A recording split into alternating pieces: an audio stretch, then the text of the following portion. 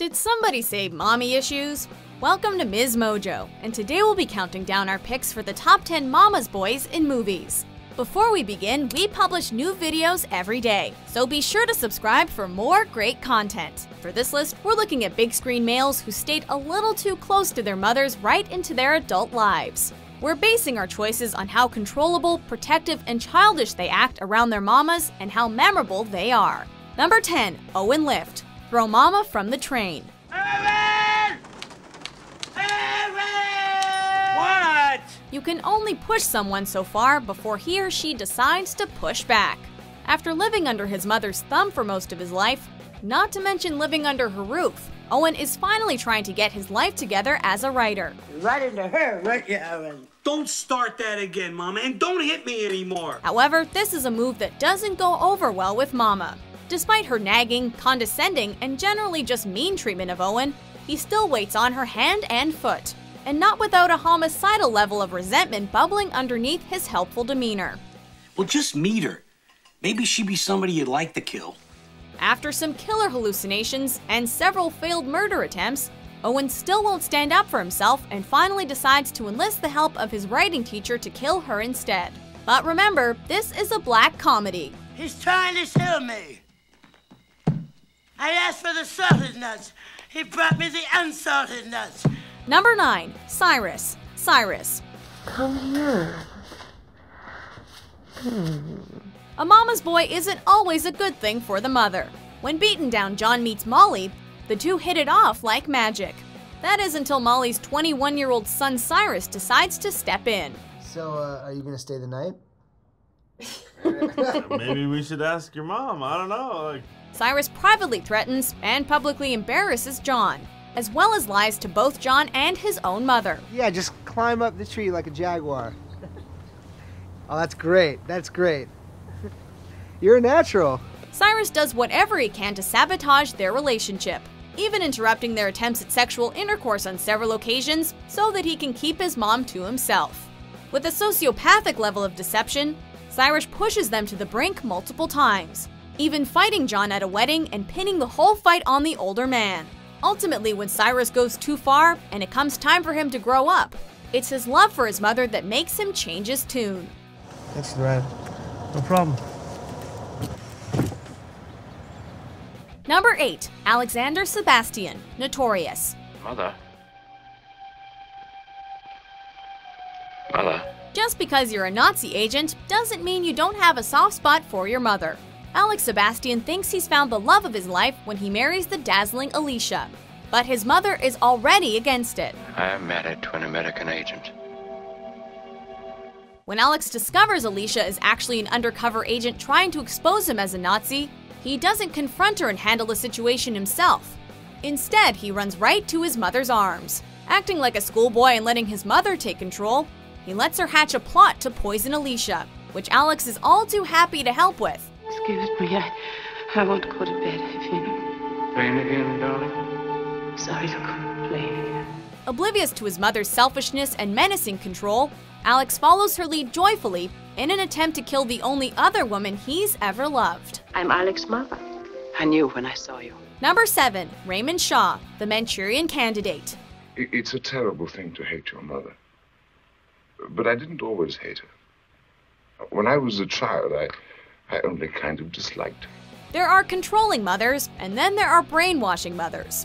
Raymond Shaw comes home a hero from the Korean War, but was unknowingly brainwashed when he was held as a prisoner of war. I must ask you to forgive their somewhat lackadaisical manners, but I have conditioned them, or brainwashed them. Back at home, Raymond's mother is driving her husband's communist charge run for the presidency and uses Raymond for her dirty work. I want the nominee to be dead about 2 minutes after he begins his acceptance speech. Raymond is like putty in her hands as she argues him into submission time and time again, even making him grab his head like a child throwing a tantrum. He folds so easily to his mother that even though she can activate his brainwashing to completely control him at any time, she only uses this trick when all else fails. What is it, Mother? What sort of a greeting is that at 3:30 in the morning? Number 6, Tommy DeVito, Goodfellas. Come on, come on. Oh, hey. Yeah, look who's here. Look who's here. Hey, Mom, what's going on? Some mothers can control even the most psychotic mobsters, and the best kill them with kindness. Tommy DeVito is the most violent and unpredictable member of his whole gang, constantly keeping everyone on edge. But Tommy turns into a puppy around his oblivious mama, who treats him like an innocent child even when he arrives covered in blood. He's powerless to her relentless hospitality, complimenting her art and even teaming up with her when she criticizes the rest of his squad. Henry, what's the matter? You don't talk too much. Why don't you talk a little bit? A little quiet for me. When he sugarcoats his promiscuous love life, his sarcastic reason to not settle down rings so bluntly it would make Oedipus blush. That's what I settle down almost every night, but then in the morning I'm free. I love you. I want to be with you. I want to be with you. Why don't you settle down? Number 5. Cousin Angelo and Nick Portokalos, My Big Fat Greek Wedding. Nick, did you check the meat before you signed for it? Yeah, checked it.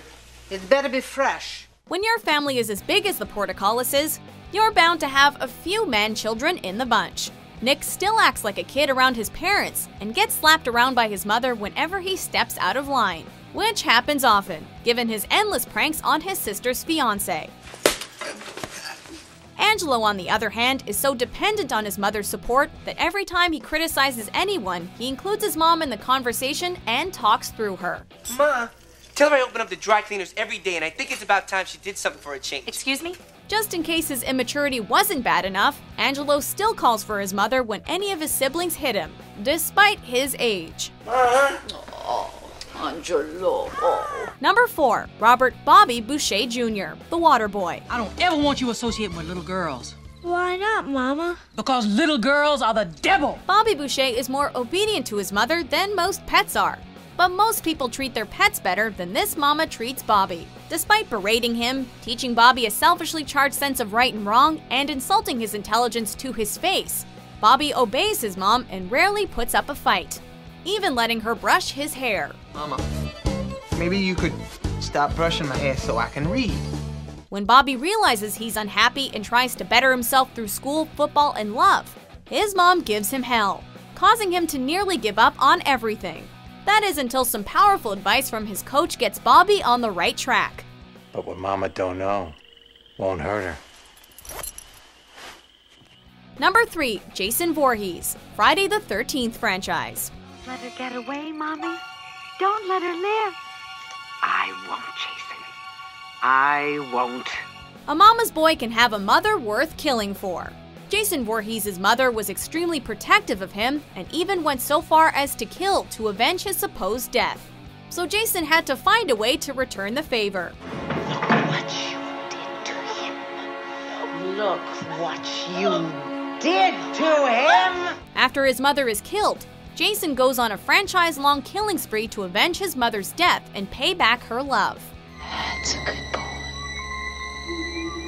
Now come to Mommy. Come on.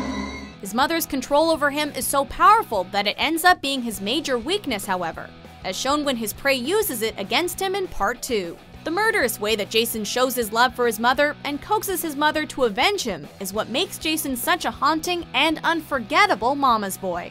Oh, my sweet, innocent Jason. My only child. Number 2. Forrest Gump, Forrest Gump. It looked easy, but oh, what happened? First, Mama, what's vacation mean? If you can't stand up for yourself, you learn to appreciate someone who will. Forrest Gump was never the sharpest tool in the box, but he always gave his all to impress his mama. What's my destiny, Mom? You're gonna have to figure that out for yourself. Mrs. Gump fought so hard to make sure Forrest was always getting the best in life that he couldn't help but become dependent on her. Forrest quotes her sayings like proverbs and gets her to explain words to him even as an adult.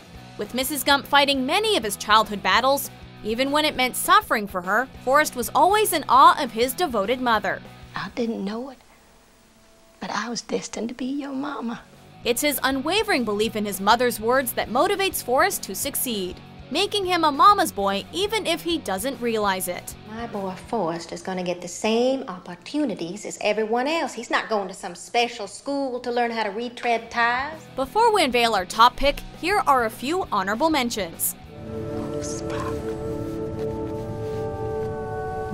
As always, whatever you choose to be, you will have a proud mother. Have a nice day. Are you forgetting something? It comes in a brown paper sack and rhymes with my lunch?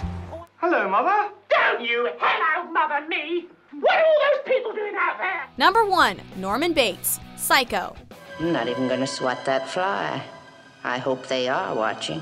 They'll see. They'll see and they'll know and they'll say. Talk about getting into your head. Norman Bates is the seemingly normal proprietor of the Bates Motel, with a slightly abnormal relationship to his best friend, or in this case, his mother. Do you go out with friends? Well, a boy's best friend is his mother. Bates is constantly overheard arguing loudly with his mother, but also quickly jumps to her defense the moment someone criticizes her. Mrs. Bates has her claws in so deep that even his fantasies of standing up to her sound pathetic and half-hearted. Just talking about her sends him off the deep end, even though he himself says that he's actually the one with all the power. No, I tell you, no. I won't have you bringing strange young girls in for supper. But what makes Norman's case so peculiar is how exactly Mrs. Bates is able to control him so. You know, considering her fate. Do you agree with our picks? Check out these other great clips from MsMojo and subscribe for new videos every day.